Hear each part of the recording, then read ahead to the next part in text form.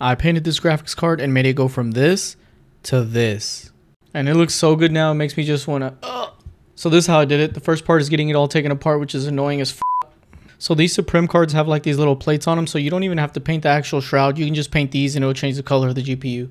And now for the fans, you can just remove this little center part with some heat and a spatula, just so you can save yourself some time from having to tape it off.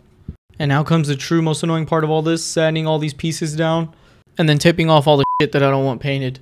And now we paint, but my painting process takes about 2 days just because I do very light coats and then I let it dry for an entire day before I touch it. And now we just put it all back together. And I'm a fucking idiot and I didn't see this part, so I didn't even take it off to paint it. And I'm not about to take it all apart again, but like Bob Ross says, there's not mistakes, there's just happy accidents, so we're chilling. And this is the final look. It was exactly what I wanted. I was going for more of a black and white look, and this is just perfect. So that's the scuff tutorial, guys, and if your phone is at 73% battery, then you have to drop a like and a favorite on this video.